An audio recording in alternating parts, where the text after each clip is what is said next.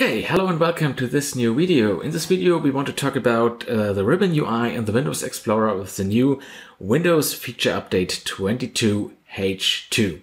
Well, in the past you could modify the registry, and instead of this new design here for the Windows Explorer, you would get this Windows 10 design with the Ribbon UI.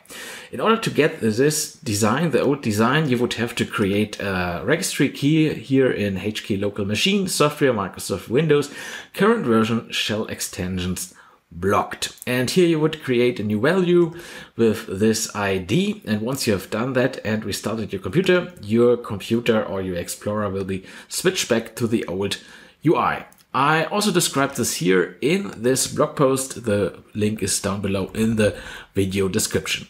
However, this worked so far, but not with the new update, the 22H2 update, which I installed here on my computer. And if I look here in my registry editor, you can see I'm here in the same position in the registry.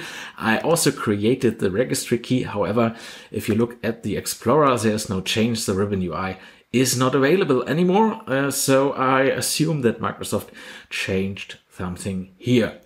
But how do you get the Ribbon UI back if you really want to use it? Okay, one solution still working is to use this software here, Start All Back, which is basically a replacement for the Windows 11 taskbar. And I've already installed it here. As you can see, it's on the top of the screen, which is not possible with the default Windows 11 taskbar. And once you have installed the tool, you can go to the settings here, the properties settings, and here in Explorer, sorry about that, it's currently here in German, but I think you will get the point. You get to go to the Explorer settings here, and then you can switch back to the Windows 10 Ribbon UI. And once you have done that and start an Explorer window, you can see that there's now the Ribbon UI available. And if you are really old-fashioned, you can also switch back to the Windows 7 command bar, and which looks like this. It's basically a little bit less information, less functional than the Windows 10 Ribbon UI.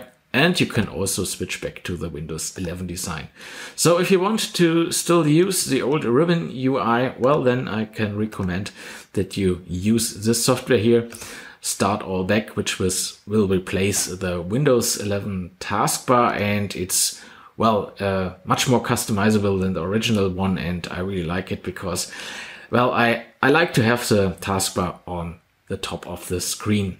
And, well, that's it. If you really want to use it, I've put all the links here down in the video description in this blog post here.